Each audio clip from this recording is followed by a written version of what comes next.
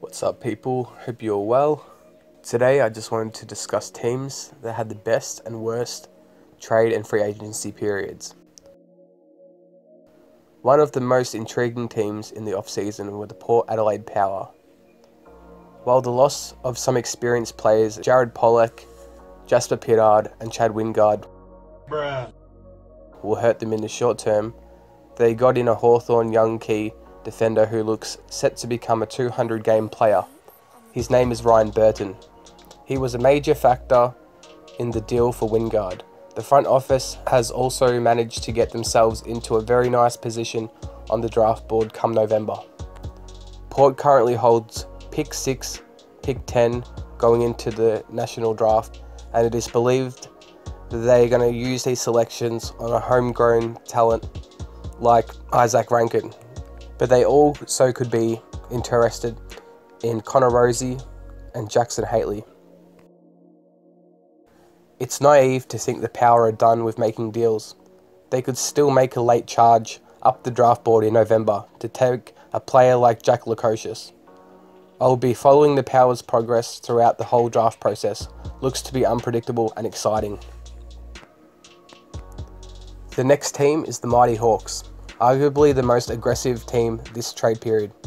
Their outgoing assets include Ryan Burton, who's gone to the Power, and Taylor Duray, who is now at the Dogs.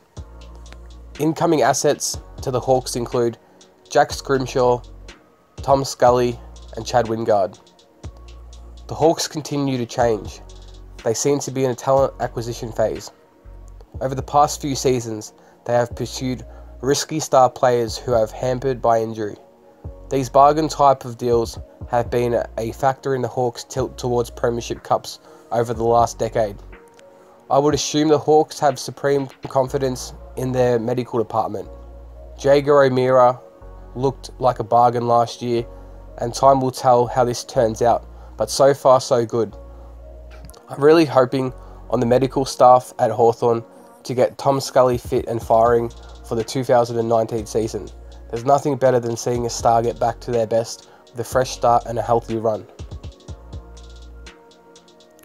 Another winner here is the North Melbourne Football Club.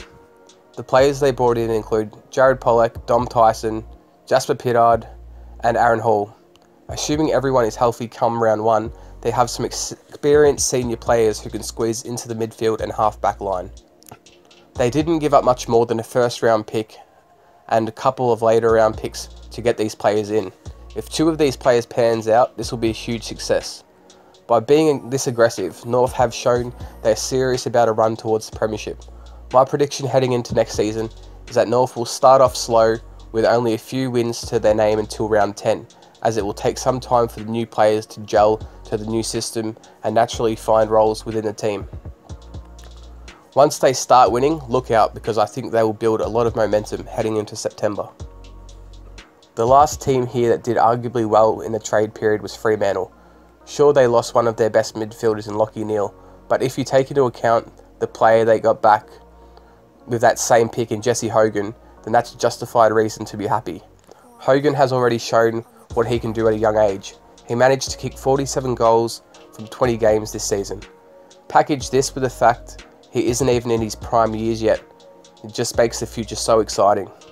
No doubt, he's their go-to forward for the next decade, with handy ball users like Fife, Mundy, Brayshaw and Chera delivering at inside 50, should give Hogan the perfect opportunity to kick 50 goals plus next season.